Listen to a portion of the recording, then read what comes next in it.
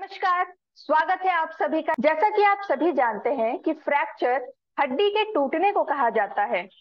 आज फ्रैक्चर से जुड़े कुछ सवालों का जवाब देने के लिए हमारे साथ एक जानी मानी फिजियोथेरेपिस्ट डॉक्टर प्रभाकर रेड्डी जुड़े हैं, जिन्होंने अपने 19 साल के फिजियोथेरेपी के एक्सपीरियंस में कई मुकाम हासिल किए हैं।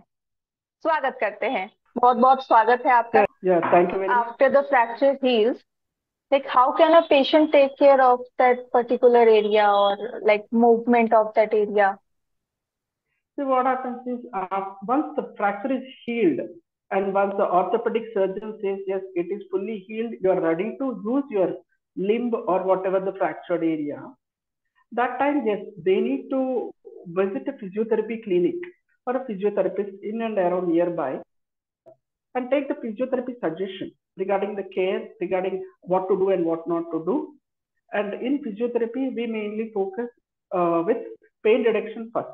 First, we focus on pain reduction. Then we focus on movement gaining. In terms of pain reduction, we do electrotherapy, that is electromodalities like IFT, ultrasound, wax therapy. Some people will go for, and some people will go for shortwave diathermy or any other heating modality. With this, it helps in reducing the pain as well as swelling.